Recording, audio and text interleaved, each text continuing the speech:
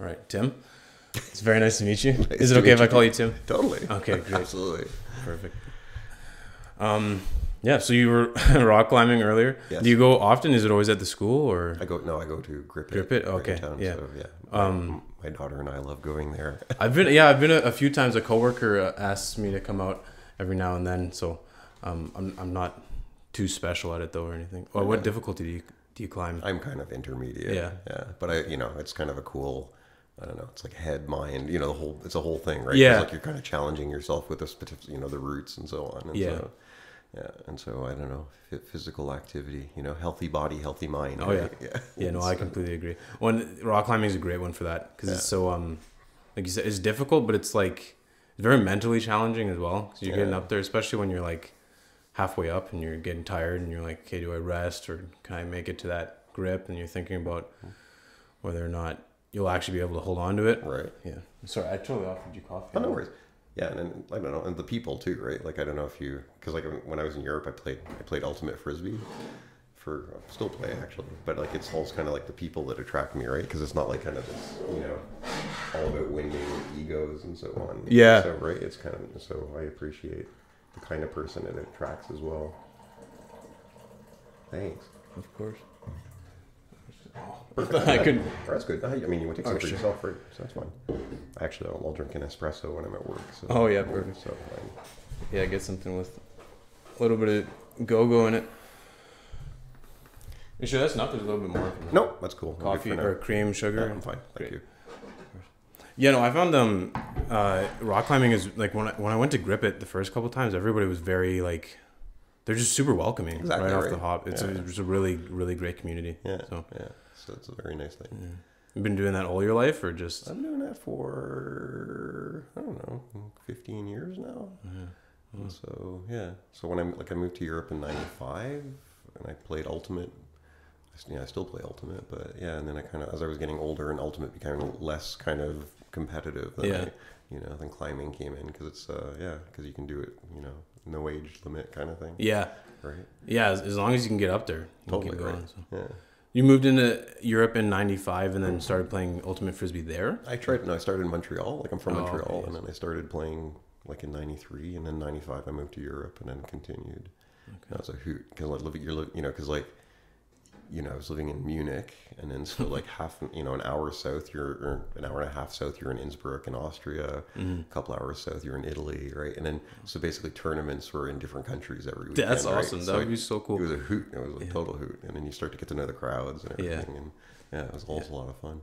Yeah, that's awesome. Ultimate Frisbee, I only played it in phys ed, really? in high school, but it's so much fun. Yeah, I only played a few games, but yeah, it was awesome. Yeah. I played twice in the World Championships. Oh wow, so awesome. I played for Switzerland once, and I played for Germany once. And, How'd you do? I think when I played for Germany, we came 7th, I believe, in the Worlds. I was playing in Vancouver. That was the Worlds in '97, and then in '99, the Worlds were in St Andrews, Scotland, and I played for a Swiss team, co-ed. We played co-ed that tournament. Yeah, I think we came in like 8th or something like that. Wow, it's a lot of fun.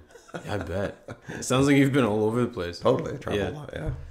Is that for work or just leisure? Yeah. So my friends, my German friends, have a term. So here's a nice long German word called Wissenschaftstourismus, which means scientific tourism.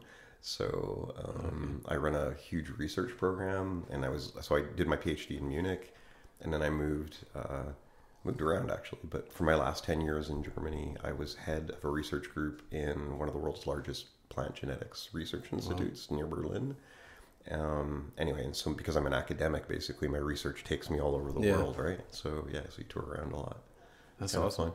So plant genetics or genomics? Genetics, genomics, genetics, and so it's all just scale. But I work on a very, I spent my whole life working on a very disruptive technology, which I believe we're about 5 years before implementation, but it's very cool. It's very, very disruptive. It's like worth billions of dollars if we get it working. Yeah, and it'll kind of change the way people do agriculture. It's huge, right? So I read a little bit on it on your page on the university website. Right. Is that apomixis? Apomixis, yeah. It's my whole life's work. Yeah. So you think you're getting pretty close? Yep. So when I came to Saskatoon in 2015, I came with $9 million of funding. Wow. That's why I came. And Yeah. So I basically picked up my whole research group from Germany and I moved them all here. Oh, wow.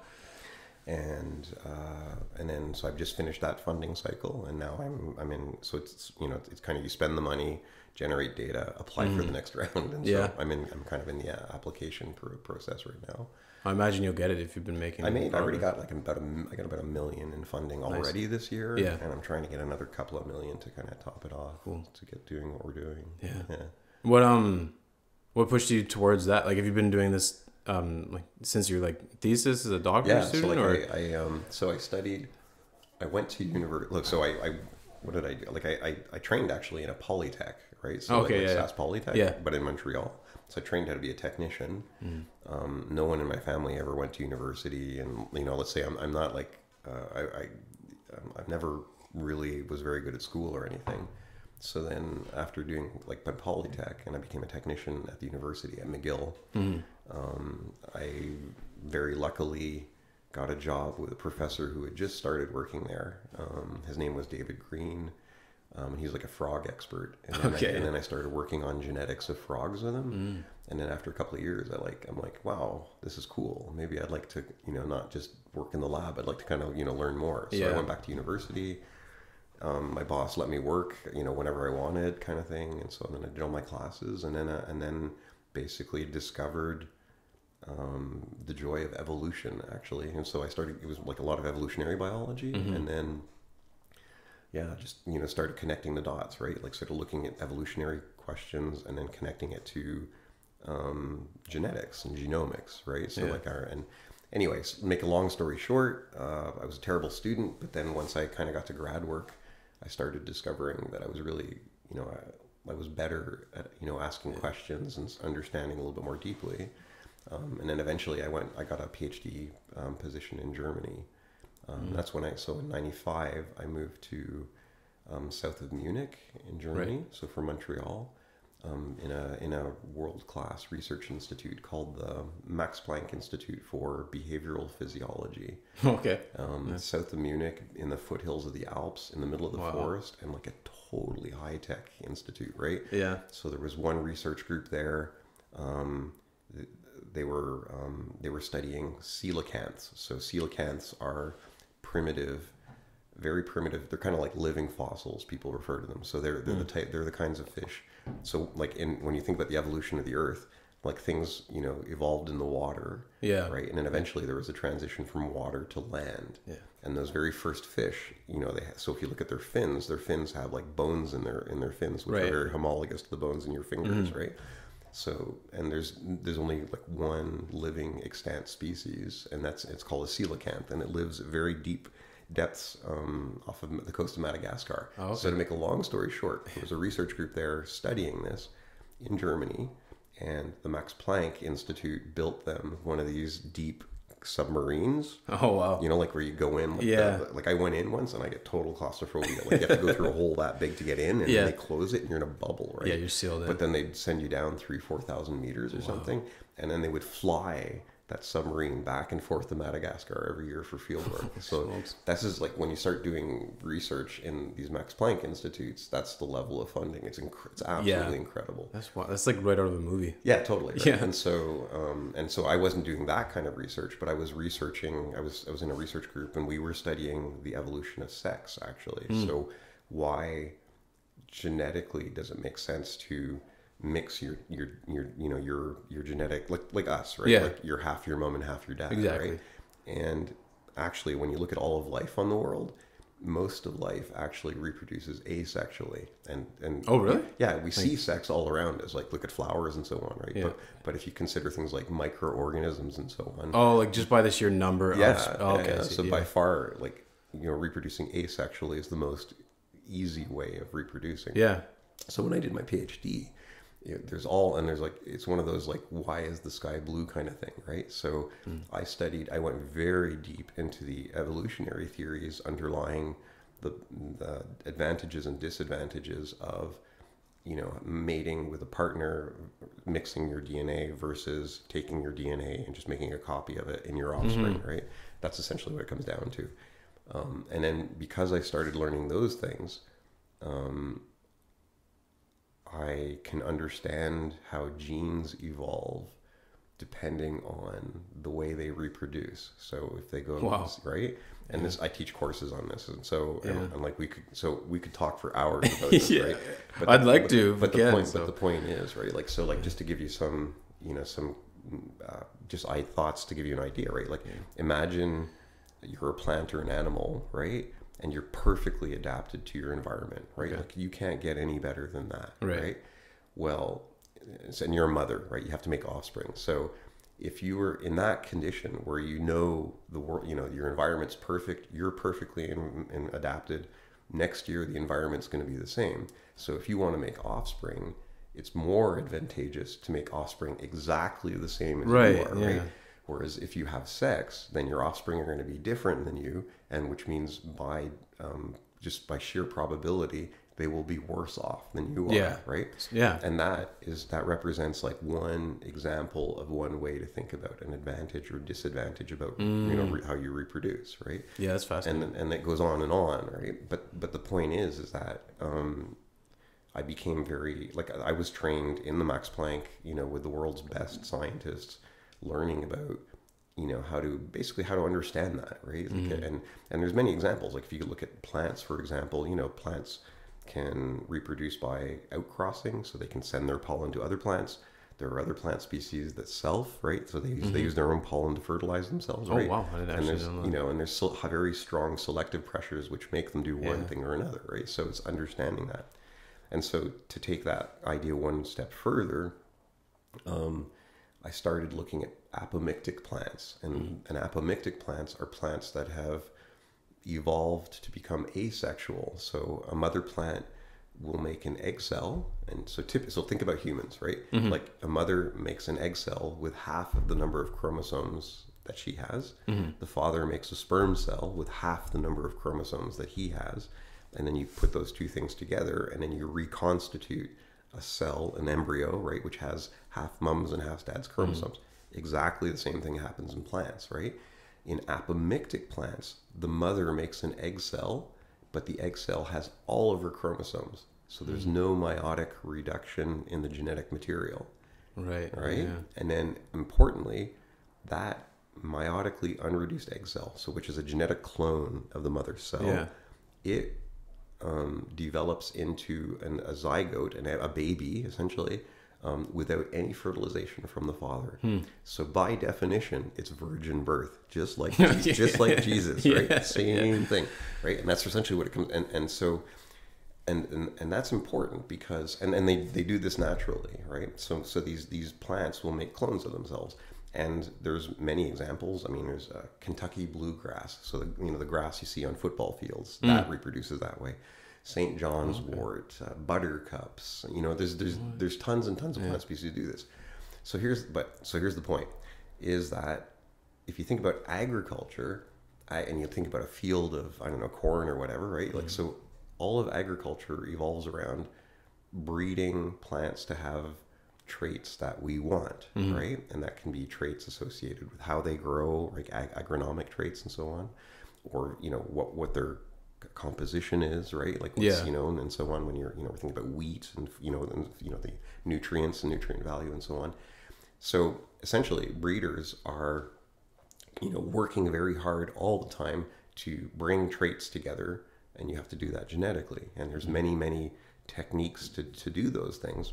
But they're very slow, right? Yeah, and very unpredictable often, right? And and so basically, a lot of agriculture is based upon a thing called hybrid seed technology, and essentially this is why we need huge companies, because companies first have to essentially take corn, maize for an example, right? So what they do is they'll inbreed different varieties of corn for like 8 generations, 10 generations. Yeah. So what you're doing is you're trying to make different varieties as homozygous as possible. So there's very little genetic variability. And then you cross those populations, right? So those 2 different varieties that you've made very homozygous, you cross them, and the seed from that first generation cross exhibits hybrid vigor. So the plants that come from that seed, so they're bigger, better, higher yield. Yeah. They're all genetically identical, right? And that's the seed that goes to farmers that the big companies sell to farmers, right? And now if you're the farmer, so you take those seeds and you plant them out, and then your field is beautiful. You've got like really strong plants and they're all exactly the same and so on. Now, if you take those very same plants, so you're the farmer and you're like, I don't want to buy seeds next year, so I'm just going to get these plants to make seeds for me, right? Yeah. So now what do those plants do? Well, they go through meiosis and, now, sex, just like it does when you're making children. So the next generation, all the plants are different sizes. Yes. Some are good, some are bad. So all of that yield advantage is lost right away if the farmer decides to buy, not buy seeds, right? So one of the various advantages, or no, like let's say one of the various challenges, is that farmers have to buy seeds every year, right? And it's companies, good for the seed companies, right? Yeah, right. So that's and I'm, by all means, I'm not criticizing seed companies, right? But essentially, a lot of we actually eat or use only a very small fraction of all the biodiversity we have on in the world, right? And so and obviously everyone wants cheap, safe food, right? So seed companies have developed a business model around that. So the point I'm trying to make though is that if you could use apomixis, this clonal form of reproduction, right? It doesn't matter what theoretically, it doesn't matter what plant species or what the genetic variability of that species is. If you could imagine a switch to turn sex on and off, essentially, right? Then you could like freeze whatever genetics you find interesting or advantageous or useful for humanity, right? And get that plant to produce, thousands, if not millions of seeds of that particular genetic variety, which you can now plant out in fields and so on. And a nice kind of, if you talk, there's like if you take a look in online and you start reading around apomixis, you very often hear this kind of statistic. So a lot of like some major seed companies will tell you, to get any new major variety into the field, they'll quote you a number, and the number is about 15 years and $150 million. That's how long it takes. Wow. As kind of an average, right? Obviously there's shorter ways of doing things, right? But essentially, that it kind of demonstrates the effort and the energy required to generate new things. Like for example, like in Iowa, like a huge job for students in the summer at university is to go into the cornfields and cut the male parts. So it's called emasculation. You're cutting the male parts off the plants, so you can actually use them in crosses and so on, right? So there's a lot of effort needed to do these things. Now, 15 years. $150 million. Yeah, if you had apomixis, you could do it in like 3 years. And I could walk, we could definitely delve into the details of it, but essentially that's where it's at, is like you would take, so it wouldn't take that long to make new varieties, which means you could make more different varieties. You could make varieties that are adapted to different environments, right? Now it's kind of like, here we develop this one kind of seed, it goes out and then let's say it goes onto more land than is to which the plants are actually adapted to, right? And so and so the way and the reason being is that these companies have to put all this effort into coming out with like one type at the end through breeding and so on, right? Whereas if you could enable them to make these varieties more quickly using apomixis technology, then time is money. So now you take that time you save, and now you could develop more different kinds of varieties and so on, right? And so it's that kind of like reflects the interest of it in terms of agriculture. And there's different companies in the world working on it, and we're actually getting close in different species. So very competitive scientifically.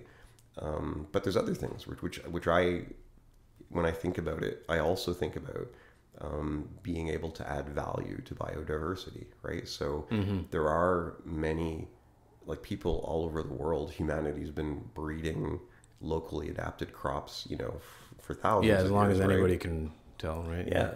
And then, which is good locally, right? But then you can't kind of get into the market and make lots of money with your variety, because a lot of times you can't get these into like large scale breeding programs and so on.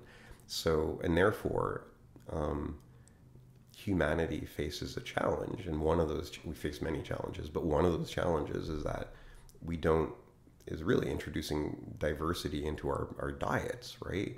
Many, it's like if you only eat, corn and wheat, right, you can see all of the issues arising, right? Like there's gluten intolerance arising in people and things like that. So clearly diversifying our diet not only is important for our health, but it's also a way of, in my mind, protecting biodiversity, right? Yeah. We all say, don't cut down the Brazilian rainforest because we want to protect all those species in there. But at the same time, it's like, well, we want cheap beef, right? I want my hamburgers, right? So, right, and then in the end, it's like, really nice plants we have in this forest, but for the farmer, it's like, I don't care, I got to feed my family, right? Yeah, exactly. So somehow, pragmatically, I mean, we should respect and work, biodiversity just for the sake of, because it's our world, right? But obviously people don't think that way. So I guess the next best thing pragmatically is to add value to it, right? Therefore you protect it for a reason, right? And that's where I see this Apomixis technology hopefully one day, being used is like, cool. Here, let's apply it to the species you're working on. And then now it's worth a lot of money. You guys can actually, and work on it and protect it and right? That's fascinating. I'd never, not until I'd heard your name had I thought about any of this stuff. I imagine it's most people too, but... Yeah, no, it's fine. And I was in Germany. Like, I had a research my last 10 years in Germany. And I was in a Leibniz Institute, which is enormous. So the Leibniz Institute for Plant Genetics and Crop Plant Research, very famous institute. And then I was basically headhunted to go there to head a research group. And so they gave me a wing of a building, 4 technicians, startup funds, right? Yeah. And so for 10 years, I ran that research group and developed the technology to the point that I got $9 million of funding to come here, right? And that funding included, funding from the province. I got funding from industry. I got venture capital. People who want to make, want to change things, make some cash too, right? So. Yeah. Saskatchewan is definitely one of the best places to be doing that. There's a lot of interest here for that. Totally, right? Yeah. Bread basket of Canada, right? And there's a lot of really amazing research being done here, right? In that area. I think it's very underrated, I think, because personally, I think we're not really good here at kind of broadcasting to the world how good we are. I agree. Compared to some others, some of these other institutes and so on where I've been, where truly it's it's all about information, communication, right? Scientific legitimacy, right? And so that's kind of like my academic background, right? Which now I'm here and then I see the world through the same eyes, right? So I'm trying to bring that level of excellence, but not there is already excellence here, but it's kind of like framing that excellence such that lay people understand, kind of what's being done and why it's important. Right?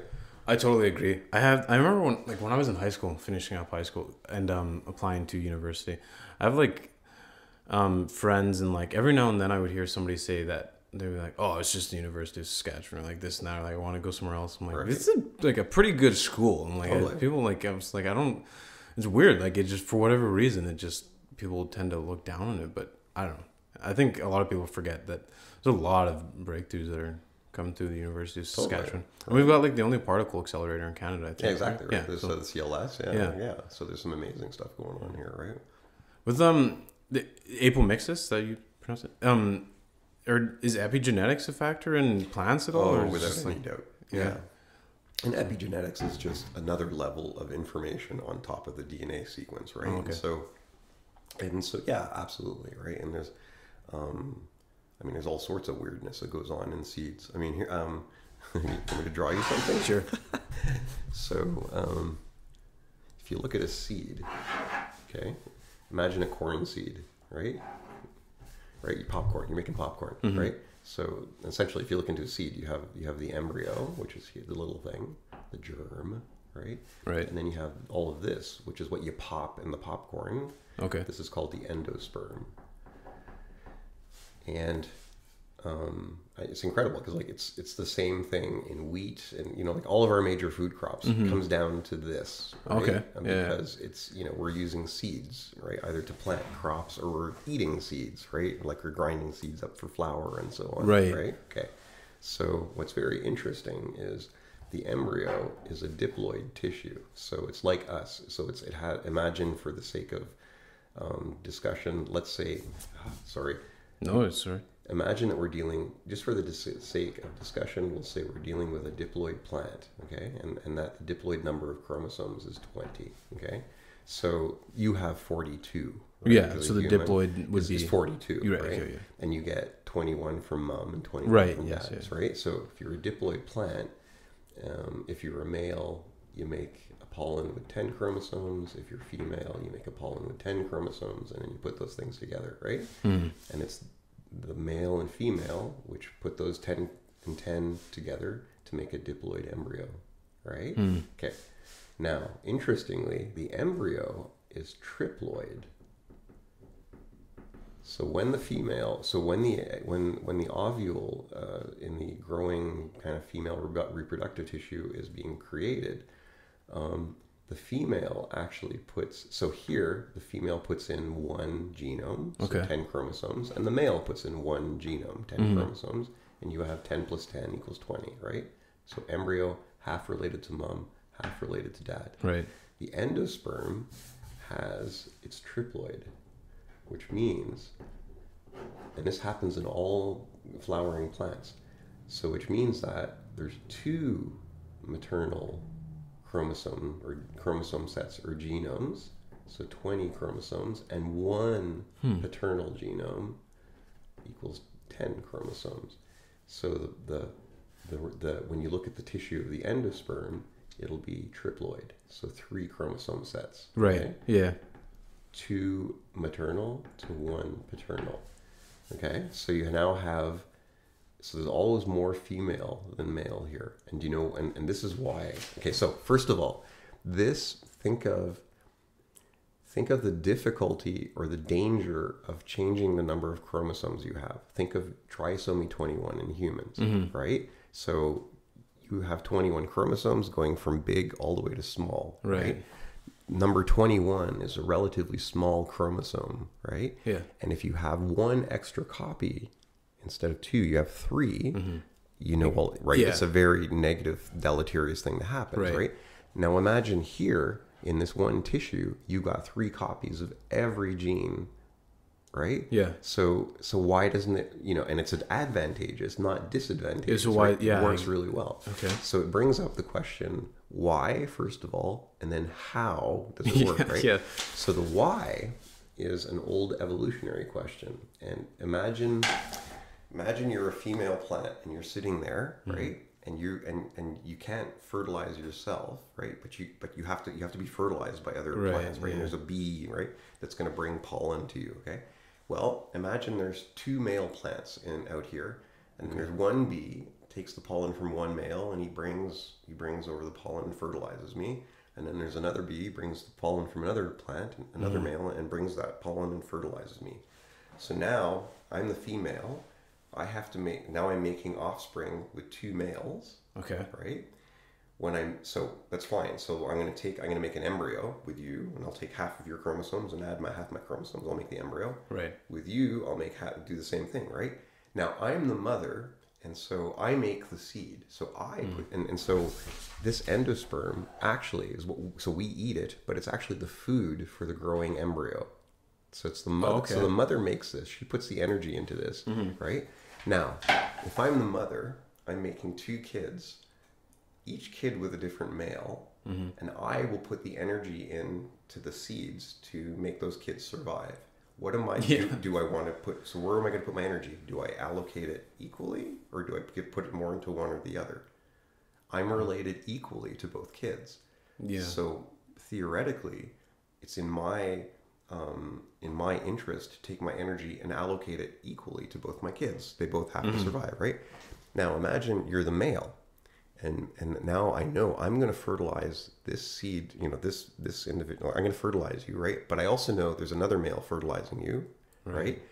Now I'm the single male. do I want you to put all of your energy, more energy into my offspring, or do I want you to equalize the energy between offspring? Yeah, my offspring. Right. Yeah. So that, my friend, is a very old thing called a sexual conflict. Because Okay. the male, Yeah. the male wants the female to know, I don't give a crap about the other offspring. Exactly. I want you to put all the energy into my offspring, right? And so there's a very deep genetic conflict going on. So the why do you have this triploid tissue? The why is that it doesn't matter. So the male is going to try to influence the female genetically to make her add more energy to his offspring. Yeah. So the female response to this very old and deep sexual conflict is to double up the number of chromosomes that she has in this tissue. So now it doesn't matter what you do as a male. You can mutate a gene, you can do whatever you want. But whatever you do, I'm always going to have 2 times the number of copies of original gene copies than you. So the idea is essentially you can change all you want and try to influence it. I can always fight. I can fight back, right? Yeah. Because the female always will say, I want to distribute my energy equally. That's the best bet. That's the best bet. So that's the why. So it's an old genetic conflict. Or the how. So now going back to what we were talking about in terms of trisomy 21, right? So if you have this one extra little chromosome in humans, it's very deleterious. So therefore, in endosperm tissue, this incredibly important tissue that we as human beings, most of our food comes from endosperm, right? And this is an incredibly complex tissue composed of 3 genomes, and because of that, and the potential deleterious results of having 3 copies of all your chromosomes. Yeah. So the control of how the genes are in this tissue, how they are turned on and off, the control is all heavily influenced by epigenetics. Oh, okay. Right? Yeah. And so that's the context, right? So epigenetics is part of the whole reproductive process in plants already. It's very highly fine-tuned.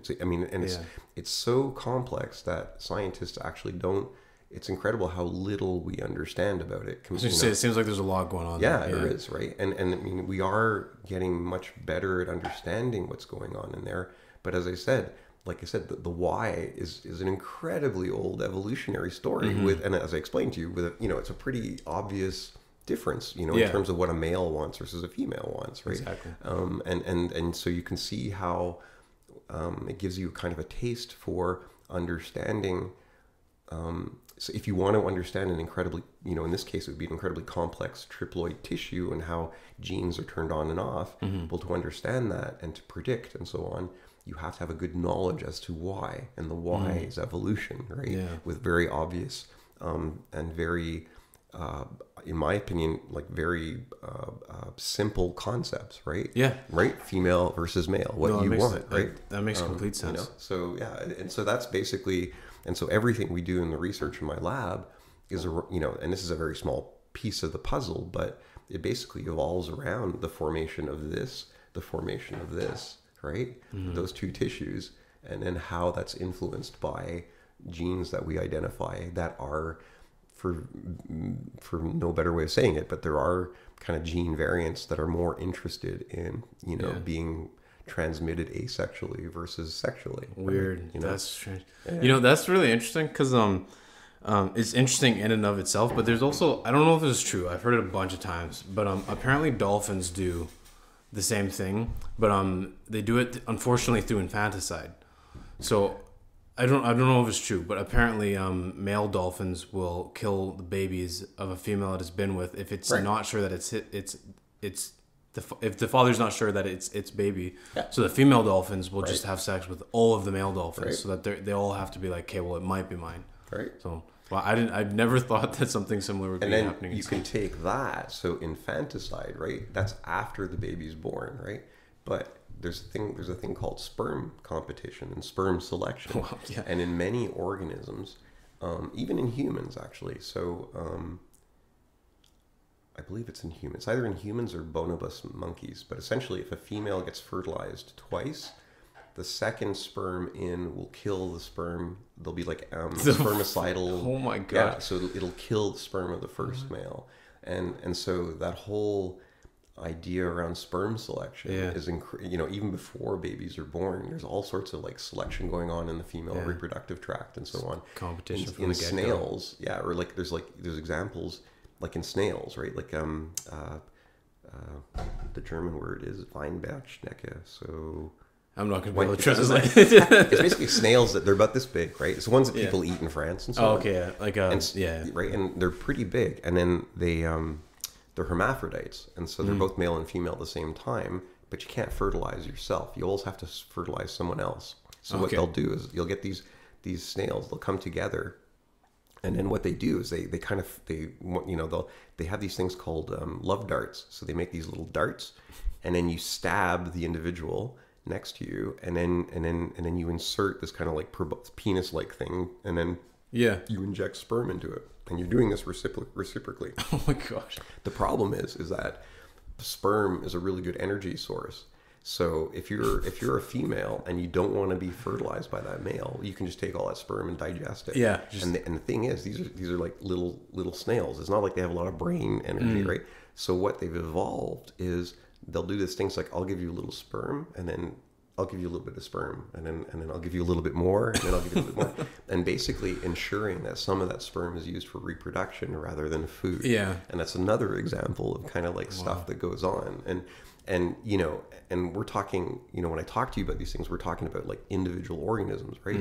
But then you can go right down to a nucleus and then look inside a nucleus, and you can start talking about chromosomes and genes, and you can actually have all sorts of weird stuff going on the level of the genome, where there's like selfishness occurring, right? Some genes want to make copies of themselves because it's simply good for them, whereas it's to your disadvantage when they make too many copies of themselves in your genomes and so on. Right. So with this, if a paternal gene in this seed was trying to create a situation where the focus would be on more of its offspring's energy, would that be passed on? Is the goal to pass that behavior into the next generation? Absolutely, yeah. Okay. So there's a concept or a term in evolution called fitness. Fitness is everything. Fitness is your genetic representation in the next generation.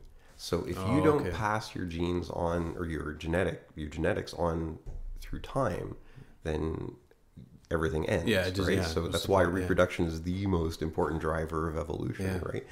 So so it's all about how do you increase your representation in the next generation.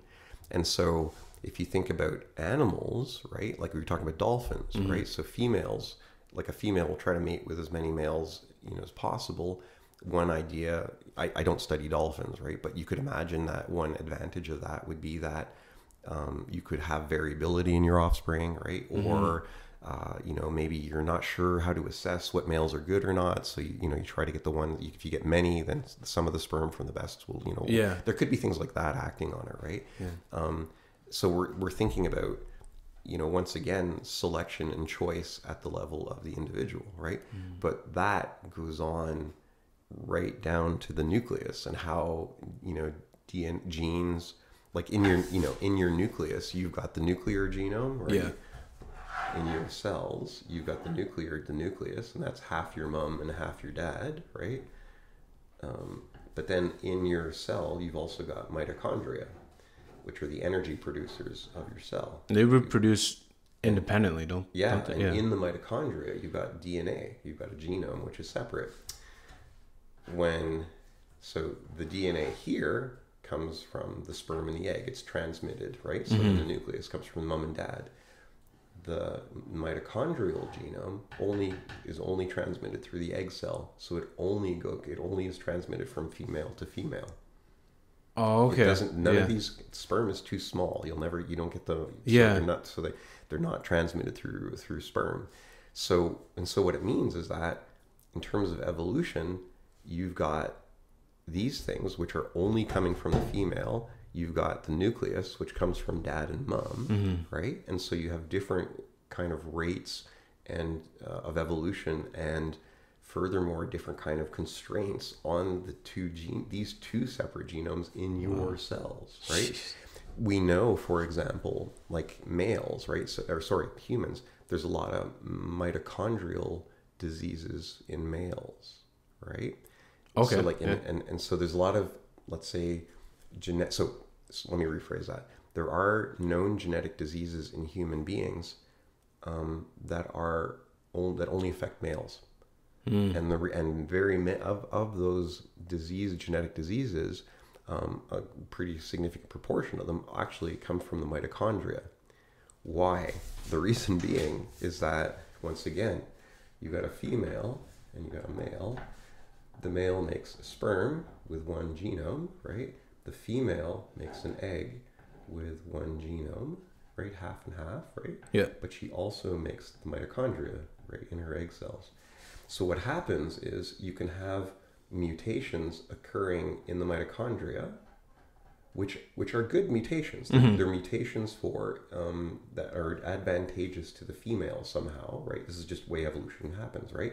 But when these mutations are happen and seen by selection, they're only seen from the perspective of the female because they're in the egg cell. Right. So what happens then is you can get these mutations which are advantageous to the female in the mitochondria, but then when they're in a male, they're bad because those mutations have never been selected for in a male. It's just completely new information. So you have like kind of good mutations here for females, which are bad in males, right? Yeah. And so, for example, and then there's examples of it. If you could, they do things like there were some papers in like the 90s. They do like sperm swimming. Yeah. So you basically take sperm from different males and you put them into tubes, and then you see how fast they swim. Yeah.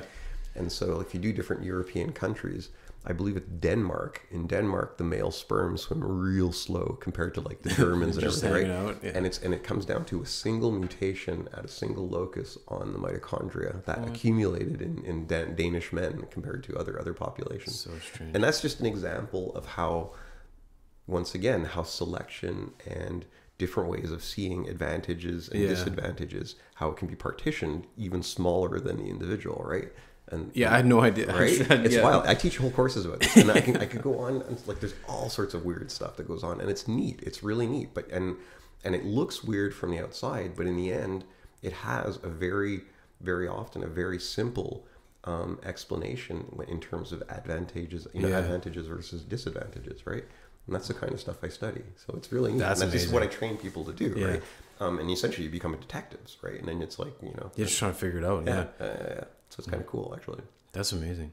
So with April Mixes, and then with these seeds and trying to be able to essentially get them to clone themselves so you can pass what you want along. Are you taking, is the goal then, I guess maybe specifically in agriculture, is the goal then to take the evolution into your own hands and try to create the new traits yourself? Or the idea is to study.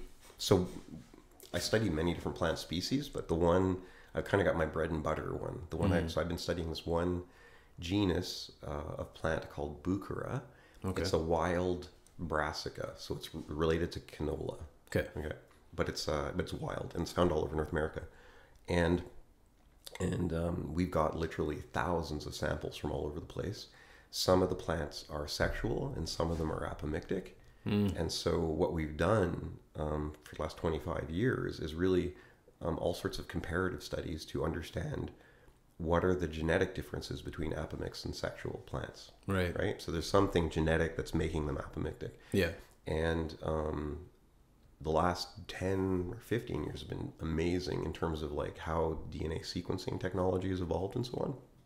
So suffice it to say that we've completed a lot of statistical genomics, and now I know what all the genes are that differ from the sexuals versus the apomix. And so now one of the projects we've started, so now what we want to do is proof of concept. So proof of concept is I take those genes and I either string them together and put them into a plant and see what happens, or I use something called like CRISPR technology, right, which a lot of people hear about. So I can go in and edit those genes to have sequences that I want, and then we see what the plant does, right?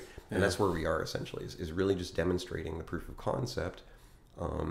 And then of the genes that we've identified, which ones are the kind of the main players in this trait, right? And then once we identify what those are, how do we turn them on or off, turn them up or down, right? And that's where we are. So it's not it's looking at evolution and reading it and understanding it and then applying it afterwards, right? And then putting those changes into the plants as as we've interpreted them, right? So yeah, so it's turning them on and off, right? Yeah. Yeah. So that's where we are, and that's where we want to go. And then so we have we have funders, we have venture capital funders, we've got industry funding, right? Like canola, SAS canola, and so on, right? Yeah, Some major players that see the importance of this future technology, right? We're very in Saskatchewan, people are extremely good at making or breeding canola and understanding canola, like Agriculture Canada and so on, right? But if we look into the future and imagine 20, 30, 40 years from now, our ability or the speed at which we can breed novel things relative to our needs, it's not kind of going up together, right? So we need new technologies to really maintain the status quo as populations get bigger, as the environment changes, right? Yeah, of course. So and so all of that is breeding, right? And so my technology that I'm working on is not, it's just a tool, right? And basically the idea is once we have it, then I would essentially want to just give it to society. It's like, here, use the tool. Yeah. Right? If it can save you 10 years of breeding, use it, right? So that's kind of the idea. Yeah. So, and then then anybody can, the idea would be anybody can do whatever they want, right? To generate the plants that are needed depending on the context, right? That could be where you are, when you are, and so on and so on. So it's a tool, right? Yeah. That's the idea. This my whole life. This is one of the. I was not expecting this. This is like some of the coolest stuff I've learned in like the last few years. Yeah. This is amazing. Yeah. Like I said, I'm not doing any justice to really. If you come to my office, I got a huge board. I can draw things every night. There's all sorts of weird stuff. There's a beautiful book called Dr. Tatiana's Sex Advice to All Creation. Okay. I highly recommend it. I can send you a link. Sure. I'll write it down just in case. Dr. Tatiana's Sex Advice to All Creation. And it's a beautiful book written by a professor of evolutionary biology at Oxford University. And it's like one of these Dear Abby kind of things. And so every chapter is like a different organism. And it's like, Dear Dr. Tatiana, I am a male praying mantis, and I really like this other girl praying mantis. But the thing is, I know that if I have a mate with her, then as soon as we're finished mating, she's gonna rip my head off and eat my head. It's like, what should I do, right? And then Dr. Tatiana basically writes the response, but describing like from a scientific perspective, but it's written in a layperson's way, right? But so this is why it happens, and this is why it's advantageous, and even though you don't like it, this is why it's good for you, And then she goes through all of these different kind of weird sexually evolution, things that go on in different species. It's a beautiful book, right? But it's that kind of thing which it's that we look at, and then we you look at it and it's like, why do things do that, right? And then you have to kind of like start taking it apart, and then but once you understand, it looks weird from the surface of it, right? And I can quote you tons of examples, yet if we start understanding, how evolution proceeds and how natural selection is seen on the level of the gene and so on, you can actually look at that really weird thing that's going on and figure out genetically why it's happening and it's happening for a very good reason. Evolution isn't always good, right? There's no goal of evolution. Evolution is just natural selection sees variation, and depending on the context, variation is transmitted forward or not, right? And and so there's no goal, there's no direction, there's no nothing. It just happens, right? And because of that, you can get all sorts of weird things, right? So we tend to look at things and say, humans are the pinnacle of evolution, we're perfect. And so, no, it's garbage, right? Like, there's different organisms which are the pinnacle of evolution in whatever context they've evolved in, right? There's many examples of how evolution has led to wrong things. So have you ever heard of the Irish elk? No. So if you ever Google Irish elk, you'll see a picture. So they're extinct, right? And essentially when you look at fossils, and the fossils are quite recent, so like within, I think within 100,000 years or so. So they were around quite recently. Yeah. But you look at the fossils, and the antlers you know, you have a male, and the antlers are like 3 meters or 4 meters in both directions, like, which is very obviously a bad thing, right? You couldn't hold your head up anymore. And why? Why did that exist? Because of female choice. So females, for some reason, decided that males with large antlers were better, and they preferentially mated with them, thereby making kind of, you have a thing called runaway selection. So if females are only mating with males, it's like you know, the bigger the better, right? And so they kept on mating with bigger ones, and then the selection kind of making them bigger and bigger until the males, the point is lost. And then essentially they go extinct because females have put this pressure on males, right?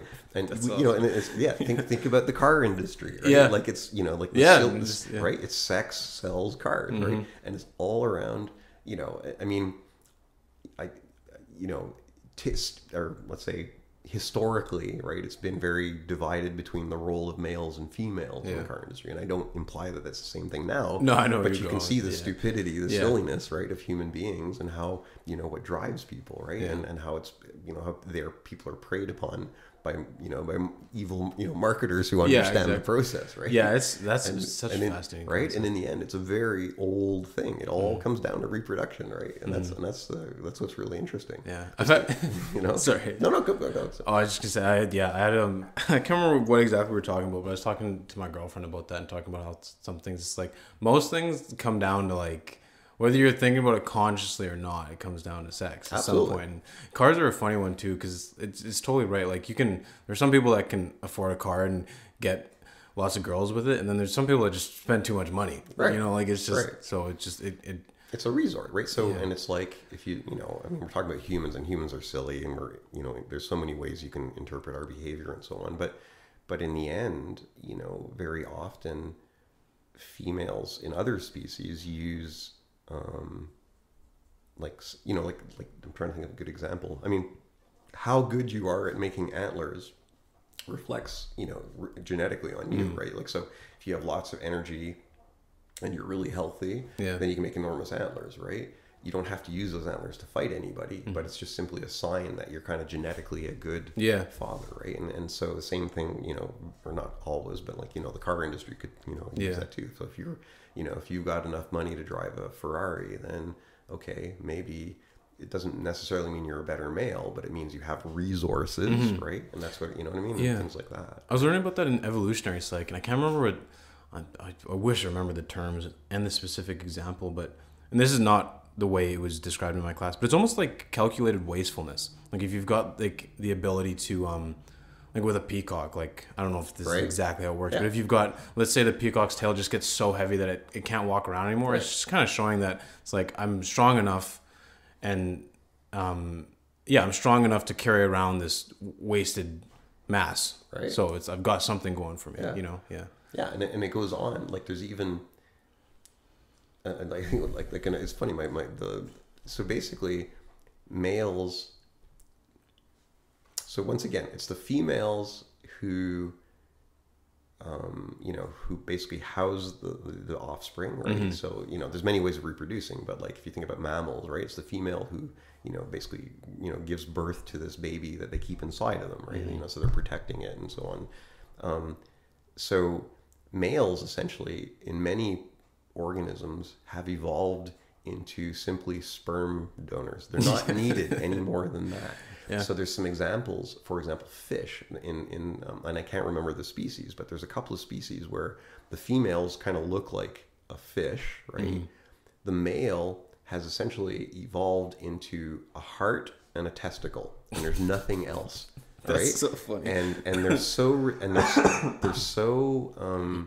degenerate that they're no longer free swimming. They can't live by themselves. Okay. So they have to actually basically be attached to the female. And honest to God, it's a heart and basically pumping blood through testicle that kind of like sticks to the female. And when it's ready, then it delivers the sperm. But that's the only thing it's needed for. Female doesn't need to talk to it or anything like that. Nope. Just keep that testicle alive. And when you're ready, hand me the sperm. That's hilarious. As far as it, you know, and I don't need males any more than that. Right? Oh my goodness. And you know, and so there's all sorts of really great examples of stuff like that, right? And so right, you know, so you know, do you ever heard the term simp? Simp. Yeah, what is that? Simp is like It's like a, do you know like a yes man? Yeah, it's kind of like that. It's like, I don't know why, but that reminded me of it. It's just these males just degrading into nothing but a test. It's like, yeah. But there's, I mean, you know, like I'm just throwing out examples, but there's tons. There's like stalk-eyed flies. There's these where the males have their eyes on these long stalks, right? Yeah. And then there's some female choice for eyes that are further away, right? Yeah. And so you have these males walking around with like their eyes on these stalks. Like, it's so funny, right? And then it just goes on and on. Yeah. Anyway, I could tell you stories, right? Like, do you know why the praying mantis bites? We were talking off the top of my head, you know what? I don't actually. I would have to look that up. That's one that like everybody knows, right? Like, right? Yeah. Actually, you know what? It's funny. I never even thought about that. Actually, I should look. I probably know it from a long time ago, but I haven't dug into that one. But yeah, like, you know, that's not super uncommon. Also, isn't it? No, like, there's spider species. That I was going to say the same yeah. thing. There are spiders that do that. Yeah, there's all sorts of weird things. There's these flatworms that I show. My PhD supervisor used to study flatworms off the coast of Australia, so in the Great Barrier Reef. These things are about that big, beautiful colors, like the most totally cool things. They so they're hermaphrodite, and you can't self-fertilize, so you always have to give sperm, right? Right. And what'll happen is they'll be kind of swimming around, and then all of a sudden, if two meet each other, they'll do this thing called penis fencing. So they're flatworms, but they're soft-bodied creatures, right? But they have these like a little kind of, so most of them have like a single penis. Some of them have two, and it's basically a calcified or a keratinized structure. So it's hard. Yeah. Okay, so it's kind of like maybe like the same things you have in your nails, right? The kind of compounds, right? But it's basically, so it's like a hypodermic syringe. Okay. And what they do, so remember, you can't fertilize yourself, but they fight. They do a thing called penis fencing, because what you can do is so during these fights, all you're trying to do is inject your partner with sperm anywhere in the body. And I can send you pictures. If you remind me, I'll send you pictures. There's even a cool video it shows you. And that's the whole thing. And so you don't want to get injected, but you want to inject. And so they fight. And then, as I said, they'll inject sperm anywhere in the body of their partner. And then once they're finished, they'll go away, and then you'll see them, like, they'll literally be torn to shreds in this fight.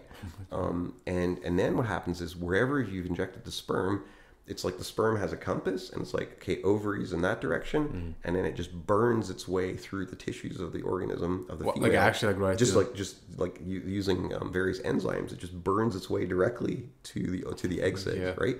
And if you survive the penis fencing, and if you survive having this sperm which has been injected to you, if you survive it burning its way through your body or wherever, then you make a baby, right? Yeah. Then you reproduce. But you've gone through all of this process, right?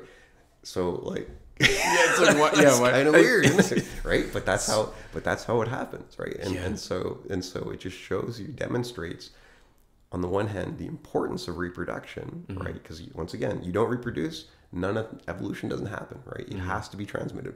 And then, but once again, it's not necessarily good for the individual, right? It's all about the genetic material behind that individual and how that wants to be transmitted forward. Yeah, it's just to get it to pass on. You're just the box. You're just the box that the DNA builds to replicate itself, right? That's what it comes down to.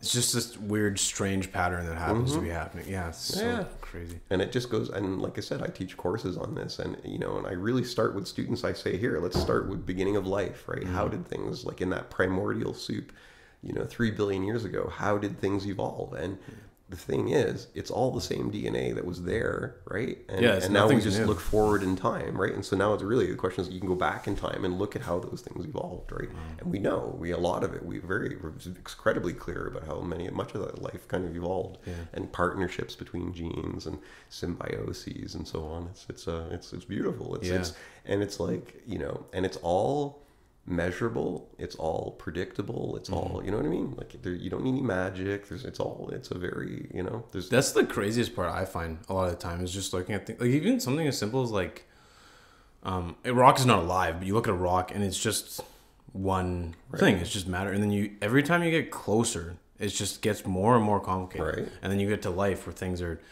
moving, not that the atoms in a rock are not moving, but then you get like cells in a tree, and it just it's amazing that something so complex can just even hold itself up. Like, you look at it, we have there's massive trees all over this neighborhood, but like you look at like the redwoods in California. Like how can something evolve to get so tall? How do you get the water so high up into the tree, and stuff like that? Yeah, there's evolution going on, right?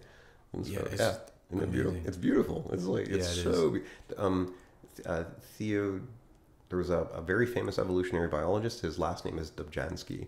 And the quote is on my door. It's always been on my door wherever I've been. But nothing in biology makes sense except in the light of evolution. It's true. It's 100% true, right? And COVID, I teach my students all about this because and it's like totally divided society, right? And tons of like misconceptions and everything like that. If you actually get down to it and you there's spike protein, right? Yeah. And so if you look at the spike protein and you look at the interaction with the genes in the humans and so on, it's a beautiful evolutionary story called the Red Queen. It follows the Red Queen hypothesis. So there's a thing called the Red Queen hypothesis. It comes from Alice in Wonderland through the Looking Glass, and there's one section where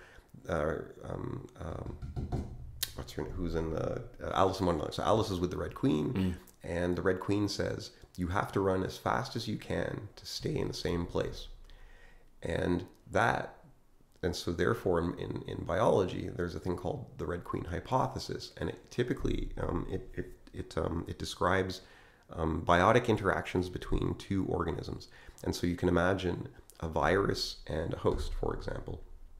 Take COVID. So what happens is the virus will zoom in on a particular host. It's a genetic interaction, right? The spike protein is a genetic interaction, right? And so the host, you'll have some genotype of the host, which kind of increases in frequency in the population because it's a good genotype. The thing is, if it's a frequent genotype, then the parasite, or in this case, a virus, will target that genotype. It becomes adapted to that genotype. Okay. So then after a while, as the parasite adapts to that, at the time, a very positive genotype in the population, then that genotype becomes negative because now you've got a parasite which is like totally adapted to you, right? Right. So then the genotype of the host starts decreasing in the population, and because of that, the parasite also decreases, right? And so it's tracking. And what happens is then you'll have a new genotype of the host which starts increasing in frequency. For example, if it's not being parasitized, then it'll start being a better genotype, right? It'll increase in the population. Then the parasite or the virus adapts to that new genotype and then tracks it. And so you end up with this cycle of waves. And that is exactly what's going on with COVID. Like with COVID, there are variations? There's COVID. If you look at mammals, right? So mammals have different, we have the cats, we have the dogs, we have the, seals, whales, deer. You have all these major groups of mammals, right? In most of those major groups of mammals, you have a COVID variant which only affects those, only affects cats, only affects bats. Wow. This is the whole idea, right? People were always like, does it come from bats and so on? That's because each of those groups of animals, of mammals, actually has its own little evolutionary story going on. And it's really interesting because if you start measuring DNA variation in the spike protein versus there's a thing called an ACE gene. It's kind of the interaction in the human and the virus. Okay. You actually look at the DNA sequences of those things, right? So the DNA sequence in the virus versus the DNA sequence of these particular genes in humans or mammals, you see that there's very strong evidence to show that the DNA sequences in those two genes which interact are actually evolving very quickly relative to all the other genes in each of the organisms. So it's like an isolated arms race. And so it's an arms race. It's a total arms race. And so when people, and then this is where it's crazy because people are saying, mRNA vaccines. It's like, no, how we went as a society from identifying the disease, figuring out what the problem was, having vaccines, and then when you look at the papers these days and you actually see how the vaccines were developed to target a particular region of the spike protein, it's brilliant. I mean, it's incredible. It's so specific, right?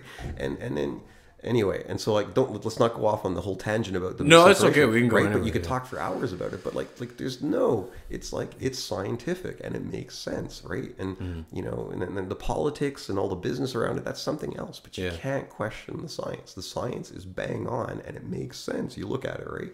And so you know, anyway, so and it's just yet another example of how you can predict.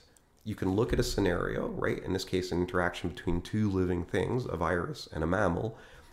You can understand that interaction right down to the level of the gene. And then you can model that variation based upon an evolutionary hypothesis. And it works, right? It all makes sense, right? So, you know, there's nothing magic about it, right? And so, right? It's just, you know, and it's unfortunate that scientists, in my opinion, like, you know, this is why we were talking about at the beginning, right? It's like how you communicate this information to lay people outside of the field and so on. And that's a very the importance of that is very often underestimated. And I think it just became very clear during this whole COVID thing, right? Yeah, you know, like it's incredible, right? Like the misinformation is being spread, right? So it really does take, you know, very good communication of you know, what appear to be very complex things, but as you can see, once I start writing them out for you, you can see it's actually not that complex. Yeah, right? Right? You know, and so you know, in real life, people realize it's like, no, it's not a bunch of like, you know, weird, you know, whatever evil scientists. No, it's like, you know, there's some people spent their whole lives trying to understand something, right? Yeah. You know, and yeah, we don't have all the answers, right? But we certainly understand the complexity of things, right? And so on, right? It's very important. Yeah. Right? Well, there's a good quote, and I can't remember who it was. I think it was either Einstein or Bohr. I can't remember for sure, but it was. And I don't completely agree with it, but it was, if you can't explain something simply, you don't fully understand it. Agreed. I totally agree. Yeah. And it's a pretty good quote, and I think it's important that I don't know if it's necessarily 100% true, but the people that fit that quote are the ones that should be the ones explaining things for sure. It shouldn't be the ones that are So, you know. So I totally agree, and you learn that when you start teaching courses and so on. And then, like, this is all anyone I know who started teaching, right? And the student asks you questions like, I know the answer to that, but I don't know why. Yeah. Right? And then you have to kind of go back and then, explaining things to people really, you know, you makes you realize what you know versus what you don't know. Right? Yeah, exactly. Right? Well, I get that so much with, in conversations, somebody will be like, what does that word mean? And it makes me, like, it happens to me, like, unfortunately a lot, where I'm like, I just am now realizing that I know how to use that word, but I don't know what it actually means. Yeah, I totally agree, right? Or, just lots of stuff like that. I'm not a very good teacher.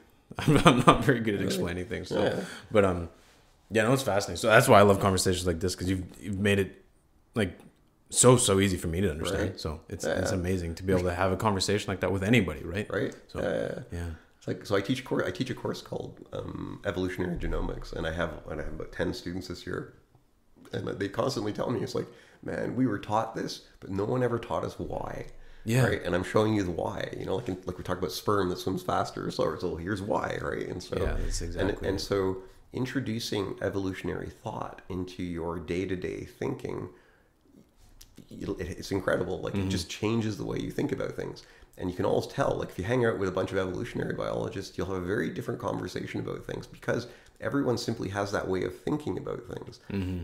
It's so important, in my opinion, right? And you can apply it. You know, you can apply it here. You can apply it looking outside, right? You can, you know, and right. It's just there's, you know, and it really does provide the whys. You know, when you see look around you, right? And it's a very important way of thinking, in my opinion, right? I agree.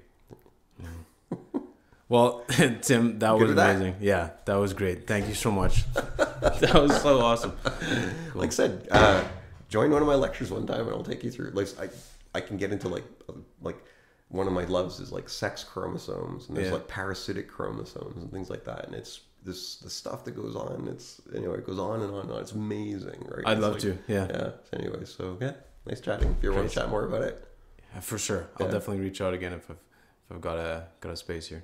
Thank you so much. You're welcome.